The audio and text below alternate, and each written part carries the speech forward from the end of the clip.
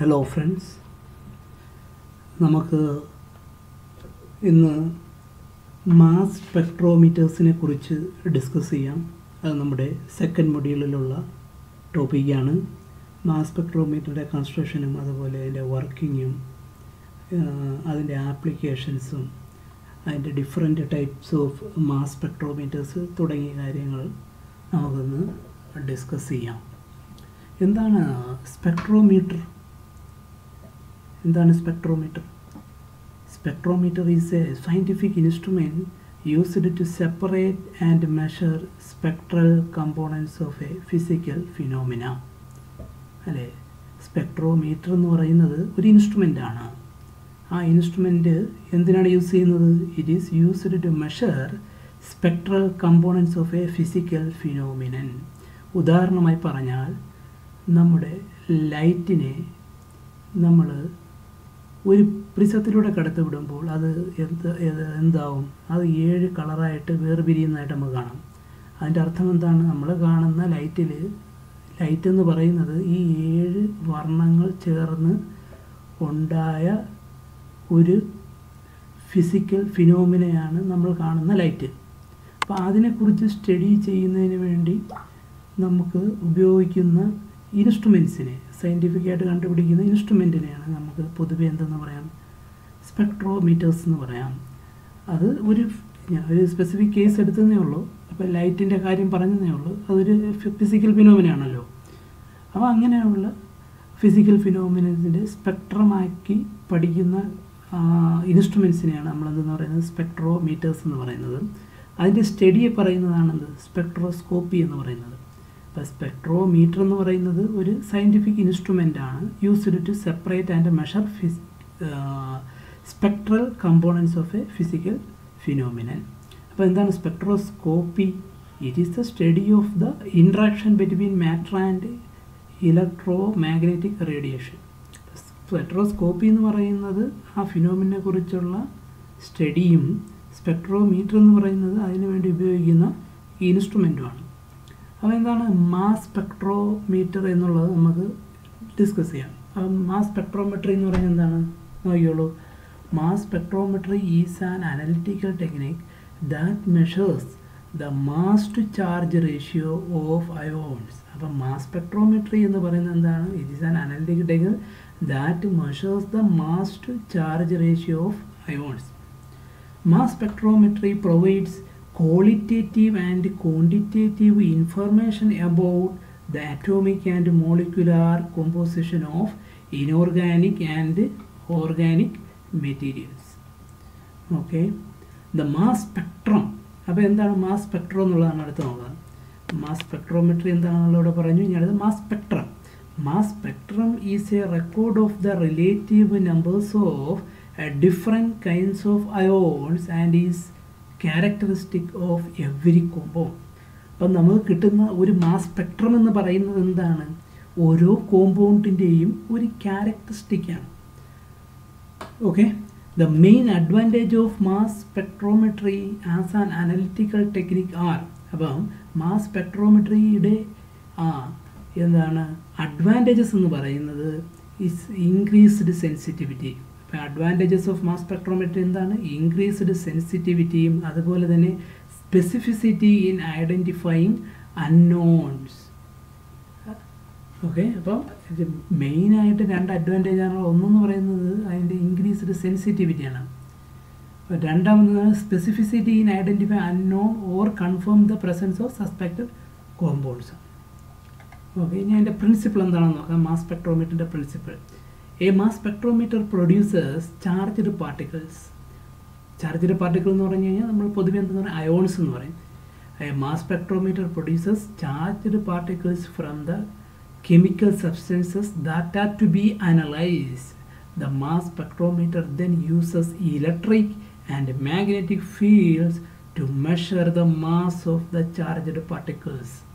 അപ്പോൾ ഒരു mass spectrometry ആദ്യമായിട്ട് എന്താണ് ചെയ്യുന്നത്?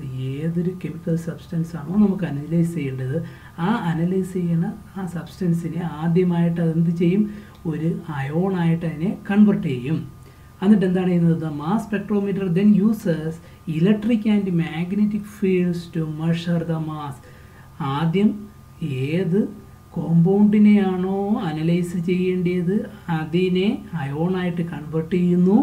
അതിനുശേഷം ഇലക്ട്രിക് മാഗ്നറ്റിക് ഫീൽഡ് യൂസ് ചെയ്തുകൊണ്ട് അതിൻ്റെ മാസിനെ മെഷർ ചെയ്യുന്നു. സിമ്പിളാണ് ഇതിൻ്റെ principle. It turns the atoms into ions, then it separates the ions by passing them first through an electric field, then through a magnetic field, so they fan out into a spectrum. അപ്പോൾ ഒരു mass സ്പെക്ട്രോമീറ്ററിൻ്റെ കമ്പോണൻസിനെ കുറിച്ച് നോക്കാം. എന്തൊക്കെ കമ്പോണൻസാണ് ഒരു mass സ്പെക്ട്രോമീറ്ററിൽ ഉണ്ടെന്നാണ് നോക്കുന്നത്. അപ്പോൾ ഒരു മാസ് സ്പെക്ട്രോമീറ്ററിൽ പ്രധാനമായിട്ടും 3 കമ്പോണൻസ് ആണുള്ളത്. പ്രധാനമായും മാസ് സ്പെക്ട്രോമീറ്ററിൽ 3 കമ്പോണൻസ് ആണുള്ളത്. ഒന്നെന്ന് പറയുന്നത് അയോൺ സോഴ്സ്, ഒന്ന് ion source, 2 A mass analyser, ഒന്ന് ion source, 2 analyser and A detector. അപ്പോൾ എത്ര കമ്പോണൻസ് ആണുള്ളത്? മെയിനായിട്ട് 3 കമ്പോണൻസ് ആണുള്ളത്.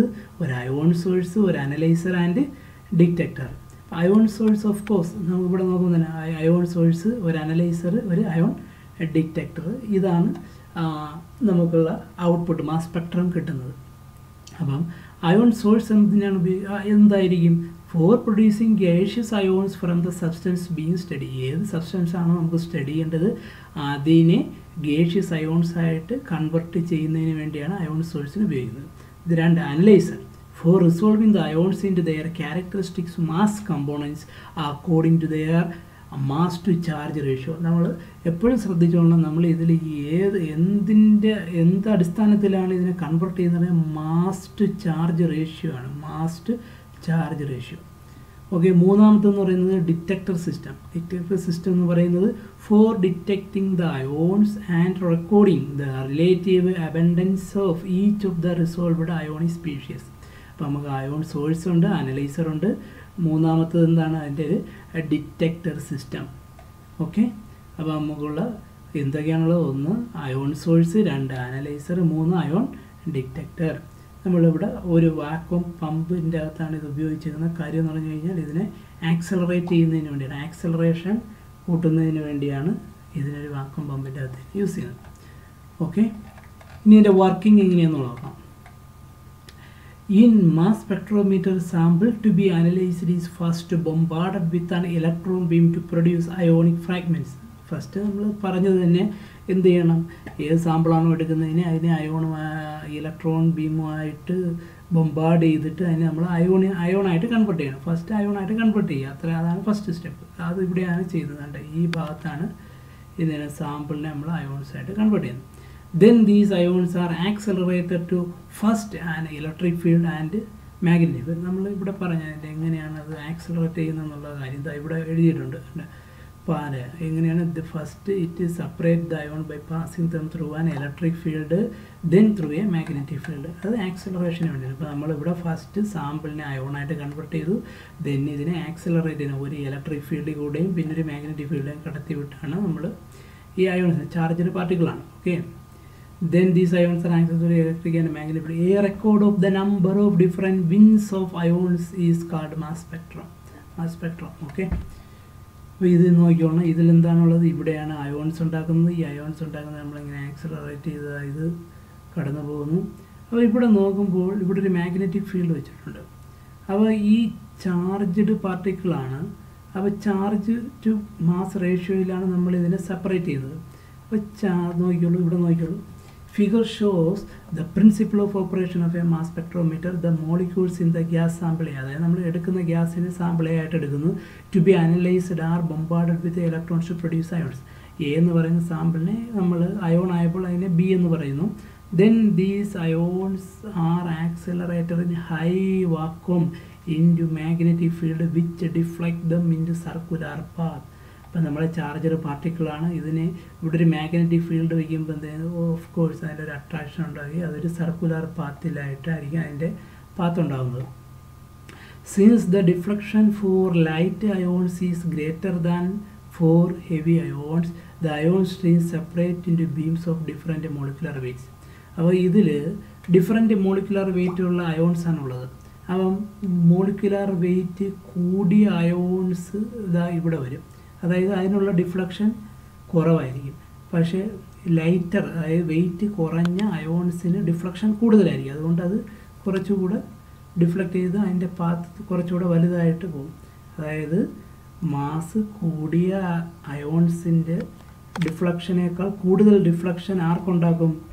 വെയിറ്റ് കുറഞ്ഞ അയോൺസിനുണ്ടാകും. അതാണ് ആ ഒരു ടെക്നിക്ക് യൂസ് ചെയ്തിട്ടാണ് നമ്മളിതിനെ ഈ സ്പെക്ട്രം ഉണ്ടാക്കുന്നത്.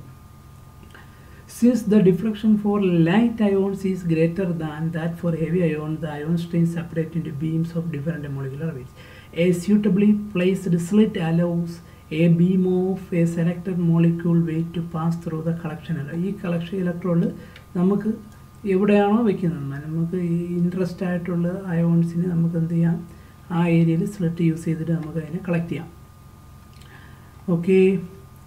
A suitably placed slit allows a beam of selected molecular weight to pass through to a collection electrode. As the accelerating voltage on the ion source is greatly reduced, ion beams of successively greater mass pass through the slit. When these ions fall on the collector electrode, they produce minute electric current which may be measured after suitable amplification. Their amplitude will indicate the number of ions in each beam.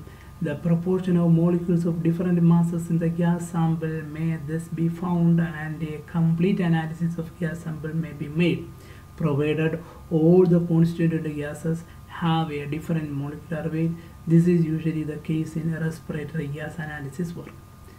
അതായത് നമ്മൾ ഇതിൻ്റെ ഡിഫ്ലക്ഷനൊക്കെ, അതായത് wait കൂടിയ മോളിക്യൂളിനേക്കാളും കൂടുതൽ deflection wait കുറഞ്ഞ മോളിക്യൂൾസിനുണ്ടാകും.